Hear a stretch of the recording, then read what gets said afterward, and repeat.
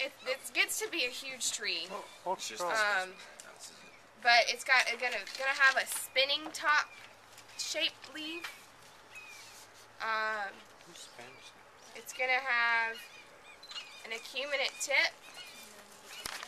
It's alternate, simple. Also, it's kind of like a fat teardrop too. It's gonna have milky sap, which another good ID character is it's gonna have these seed pods that burst open and have little white remnants in it, and it looks like popcorn. A young species, but it's gonna have dark green foliage, a long thin petiole.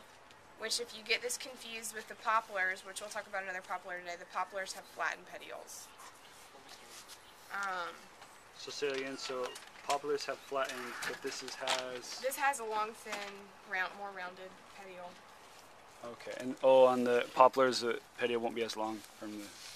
As you're seeing from I don't think so, no. Okay. And it won't be. It will be flattened. This is honey mesquite.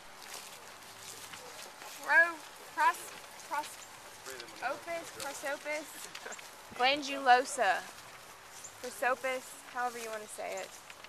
So, good ID characteristic about this one is it has Y-shaped, bipinnately compound leaves.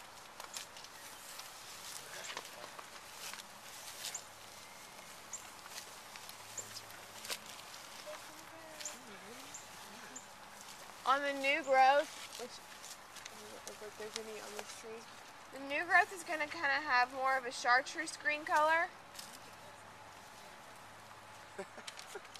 And on the juvenile foliage, you're going to get thorns, which you can see at the base of the nodes, the thorns on them. You can feel them.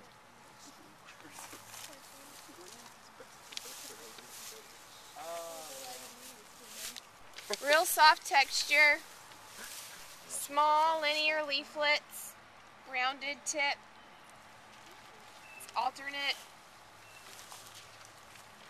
bipinnately compound into Y-shaped leaves is going to be your biggest ID characteristic on this one.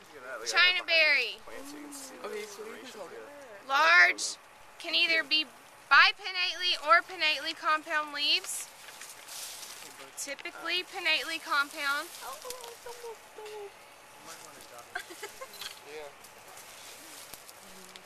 It's similar to Colruyteria, however you want to say it, but they're more glossy green, darker. This is where you're getting more into the bipinnately compound, if y'all want to see right here. See it right here? Yeah. How it's bipinnately compound. It's gonna have clusters of yellow fruit, which are poisonous. What? Should not be consumed. Yeah. It's gonna have a very large leaf scar. You and your camera. Nice yellow fall color. Striations on the bark.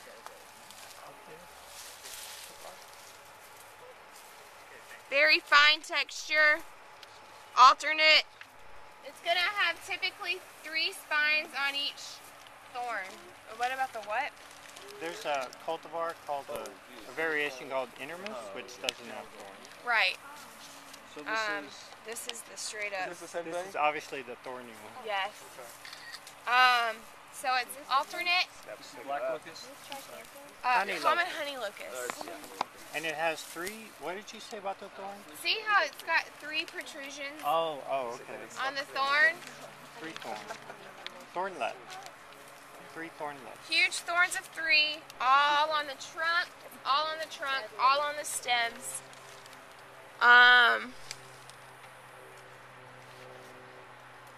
It's gonna have bipinnately compound leaves, or sometimes sometimes normal pinnately. Small, linear, rounded tips. The trunk is going to be a gray color. The newer growth is a brown color. It looks really mean. You're not going to have any other plant that's got thorns like this on it.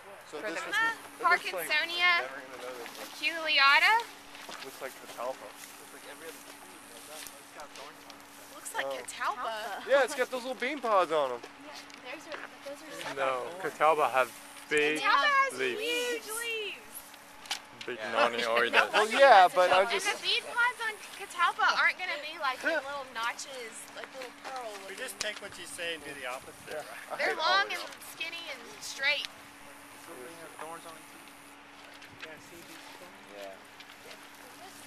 These are your trash streets, guys. You don't want to. I'm not having a good day. Just don't listen to me.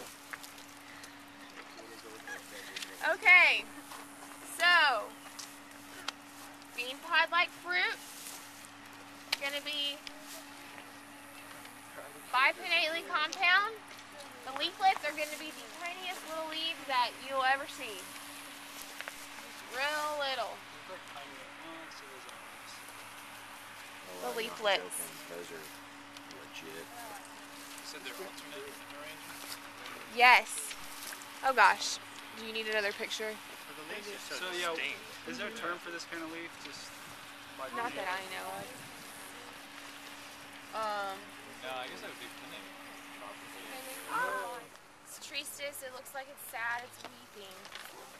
It's a good way to remember the name.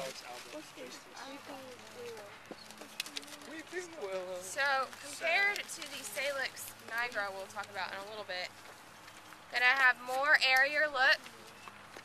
The branches, stems will be more whip-like, longer, extended.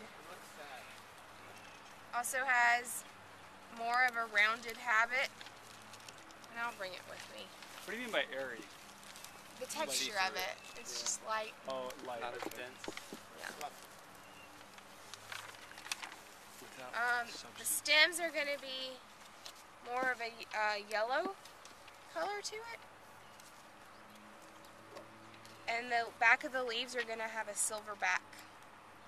It's going to have darker green foliage that's more of a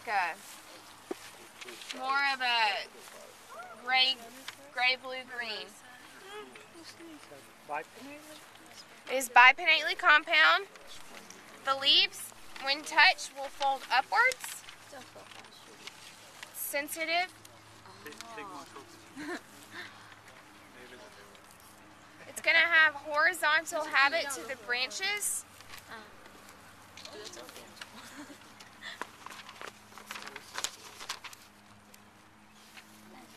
It's going to have a flattened seed pod. It's got an insect on it. Flattened seed pods. Really showy flowers. It does have, in the spring and summer, it will have powder puff like pink flowers that are Pepto-Bismol in color, but very showy. It's even more of a almost white in color to it. It is going to have kind of reddish to the petioles, but the red maple will be much more deeper in red. These are going to have more of a dissected lobe. A little bit more cannabis. A little. Yes. I mean, definitely the leaf has a different shape to it. It's not quite as broader. It's more airy looking to the leaf.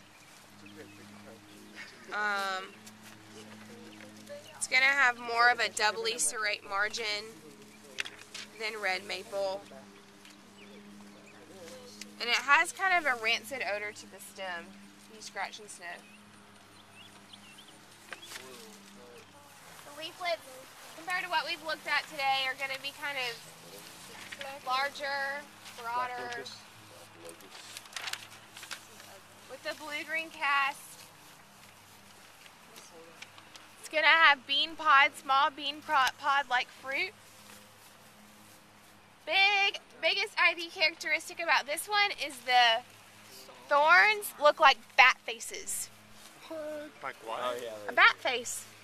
I don't know what a bat face looks like. Like Batman. Look at his ears and its nose. Oh, you have to look at it head on. What? Yeah, It does look like a bat.